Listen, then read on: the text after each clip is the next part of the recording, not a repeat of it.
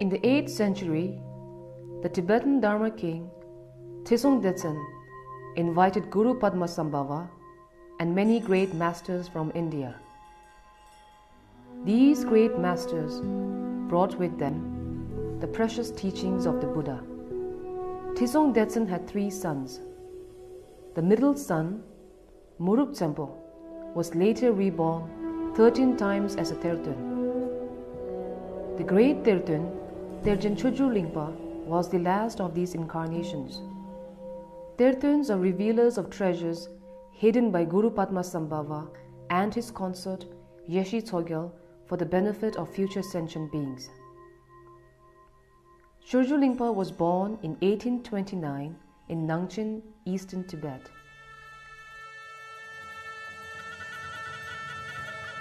Together with Jamyang Khyentse Wangpo and Jamgon Kongtrul,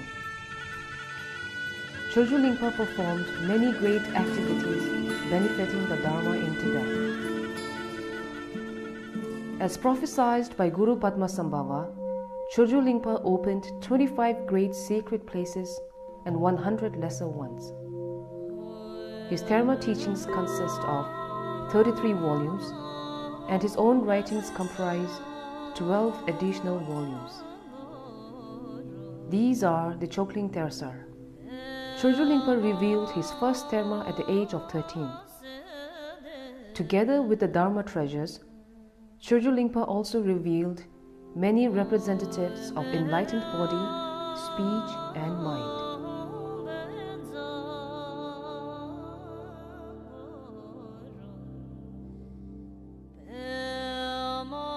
Following the advice of the lotus-born master in a vision, Choju Lingpa established Tenchok Gurmiling Monastery, Tsike Monastery, and Karme Monastery.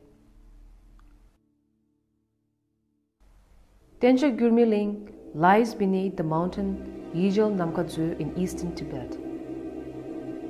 Guru Padmasambhava and Yeshi Tsogyal stayed here for many years. Their caves can still be seen today.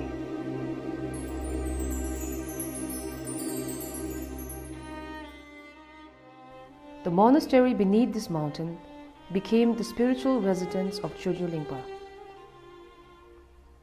Choju Lingpa passed away on the first day of the 5th month in the year 1870.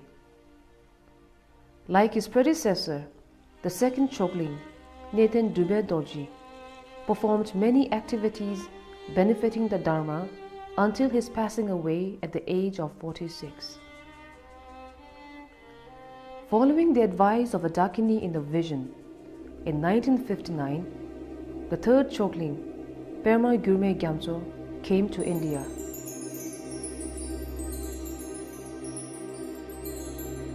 His wife and his 5 children, Urgen Tobgyal Rinpoche, Jamyang Gyaltsen, Khyentse Yishi Rinpoche, Diki Wangmo, and Zigar Kongtrul Rinpoche accompanied him. Few of his disciples were a part of the entourage that came into exile with him. Chokling Rinpoche traveled through Nepal, Sikkim, and the border places of Nubri, meeting other great Tibetan masters in exile and giving teachings to the locals.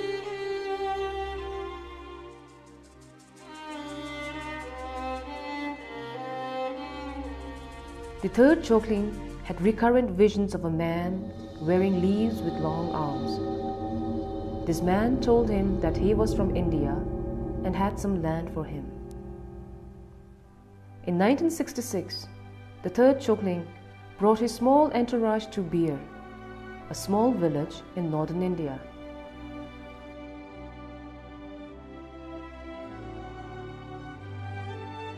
With the help of foreign aid, he bought over 200 acres of land and set up a Tibetan settlement in Bir.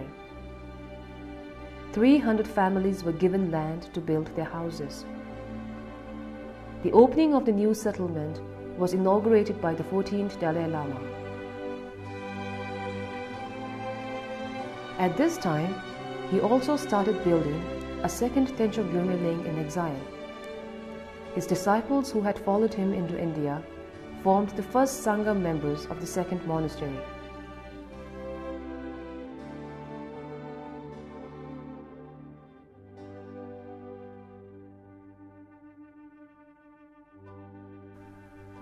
Tencho Gurmeling in exile started off in a tent with few monks and the oldest son of the third Chokling.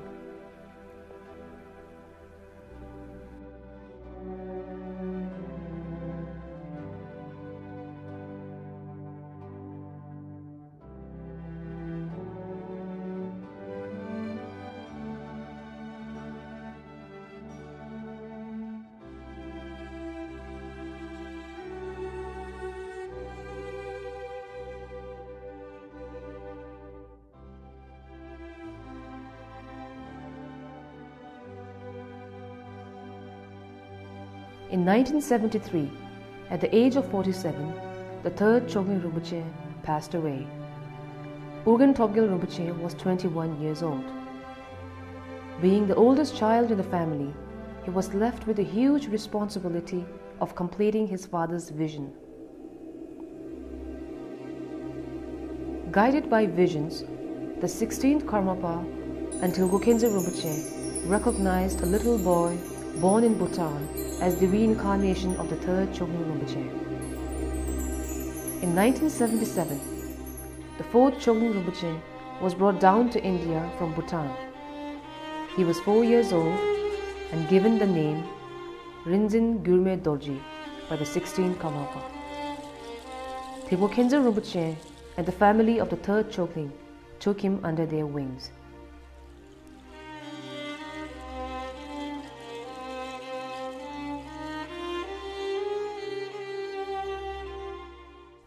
Due to the vision of the third Chokling Rinpoche and to the hard work of Urgen Tobgyal Rinpoche, Tencho Gurmeling in India is now a place of study and practice for over 120 monks. Urgen Tobgyal Rinpoche, in his best effort to serve the lineage of Choju Lingpa and of his father, visited Tibet in 2004 to start renovation on the original Tencho Gurmeling, which was built by the first Choju Lingpa. It took him 1 whole year to finish most of the renovation. Approximately 300 people worked on the rebuilding of the monastery. Towards the end of Urgen Tobgyal Rinpoche's 1-year stay, Tencho Gurmeling held a ceremony which was marked with great joy among many wondrous and auspicious signs.